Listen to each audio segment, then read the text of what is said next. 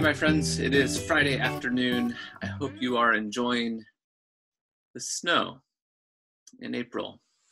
I know Emily Ash in particular is excited about the snow, and so I hope she's out playing in it right now. I miss all of you very much and miss seeing you all regularly, but wanted to give you a bit of an update today on some things that are going on at Broadway.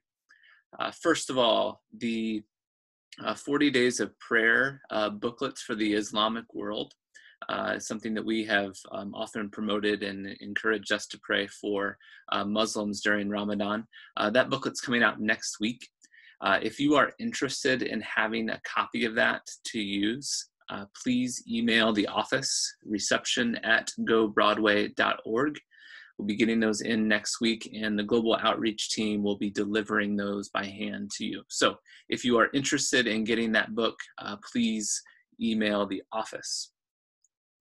Secondly, just a reminder to you that Jamie Combs has stepped away from her role as our church receptionist. So please, if you see Jamie or think to thank her for her service to us, please do that. Jamie, we love you and thank you for serving us the last couple of years in that role. Third thing, beginning this Sunday, we're going to be preaching through some of the post-resurrection stories that we see in the Gospels. And I think that there are some themes in those stories, particularly about waiting and about hope, that will be really helpful for us during this time.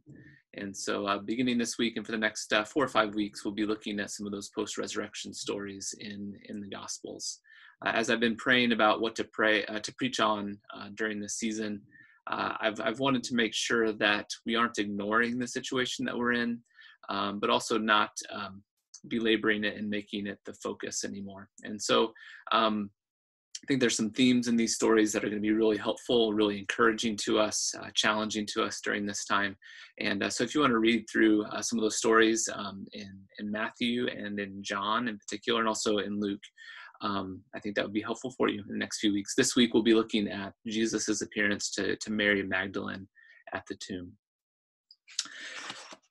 The last thing I just wanted to leave you with, this week I have picked up my copy of the Confessions by St. Augustine. It's a wonderful book. And there's a story in here that I just want to read to you. It's been an encouragement to me today, and I hope it'll be an encouragement to you. In this story, Augustine is describing the conversion of a couple of his friends to Christ. And these two friends of his were court officials for the emperor. And so they had this secular career that they were moving towards. You can kind of imagine, somebody who was working in Washington, D.C., who was, kind of on their way up in the political world. And these two friends came across a book by one of the desert fathers named Antony. And one of them began to read it. And I'll just read what Augustine says about their conversion. It says, they found a book which contained the life of Antony. One of them began to read it.